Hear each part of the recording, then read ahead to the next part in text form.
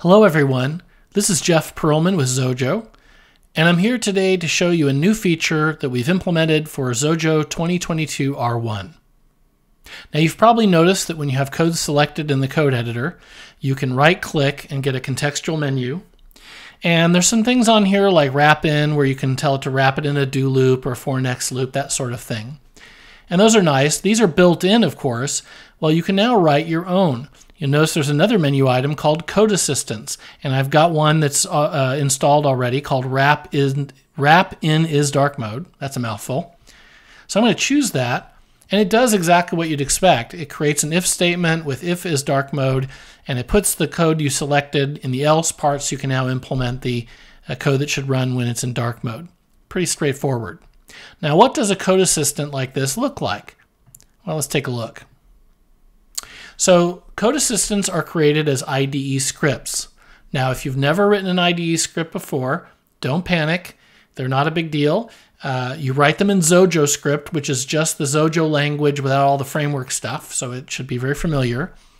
And you just implement three functions. Name, which is where you return the name or the text that you want to appear in the menu itself. Wrap in is dark mode in this case.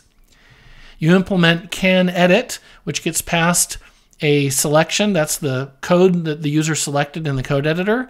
And this allows you to determine if your script can edit this kind of code or not. Now, in this case, it's just doing a wrap, so it returns true every time. But you might be writing a script that can only handle certain lines of code, in which case you could test for those in this function and then return true or false.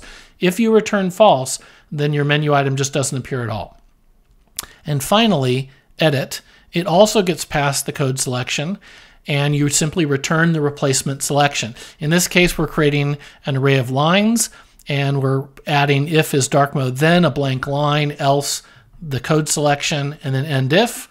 We're then using string.fromArray to take that array and turn it back into a string and return it. It's that simple. So the problem with this, though, is that writing code in the IDE script editor can be challenging because it doesn't have a debugger. Well, we've made that easier for you with this sample project called Code Assistant Tester. It implements the three events that the three methods that you need: name, canEdit, and edit. And all you do is fill the code in there and then run it right in the IDE and test it. Now, to show you this, I came up with my own code assistant. What I wanted was one where I would declare a variable, and then wherever else in the selected code I use that variable, it would replace it with the variable declaration so that the case always matched. It didn't matter how I typed it, the case would always match. So let's take a look. In the name method, I'm returning the name I want to use, match var case. That's what will appear in the menu. In canEdit, I'm checking to see if the selection using an index of has a var statement, because if there's no variable, then there'll be nothing to use as a case. So I'm checking for that. If I find it, then I'm returning true. If I don't find it, I return false, because this is an example of a script that can't do anything unless there's a var statement. It has to meet that condition. And finally, edit. And edit's doing the meat of the work. It gets the selection of lines of code. In this case, I'm putting them into an array, just like that other example did. I'm looping through each line, checking to see if the line begins with var. If it does, then I'm using nth field on that line to get the second field. That will, with a delimiter of a space, that'll be the name of the variable. I put that into the name variable. And then I'm just doing a search and replace. So I'm using selection, setting the selection to replace all. And this is interesting. I'm replacing the name with itself. Well, the upshot of that is that it's going to replace the name that I got from the variable line with any copies of it finds in the selection, thus setting the case to match. And I return the selection in the return statement. Now, since this is right in the code editor, I can test it and I can debug it. So I'm going to press run. And the Code Assistant Tester has this little sort of sample code editor. It's just a text area, or text field in this case. And I'm going to change this variable here to all caps just to really make this obvious. I'm going to select these lines. I'm going to right click, and there it is, match var case. It saw that there was a var line, so it appeared. I select it, And there it is. It took the variable in message box and made it match the case of the variable on the var line. Okay, so now I know that my code assistant works. So how do I turn it into an actual code assistant script so that I can start using it in the IDE? Well, let's do that. All right, so what I'm going to do is I'm going to start with a template, copy it all in, and load it up. So let's do that. I'm going to switch back to the desktop. Now, these scripts go in the scripts folder in case you've never used that before. You can see there's the wrap in as dark mode script. And the template is in example projects. So I'm going to go to example projects, advanced, IDE scripting, code assistants. You'll see there are a few other code assistants in there. There's comment expander and text to chart. You can try those out.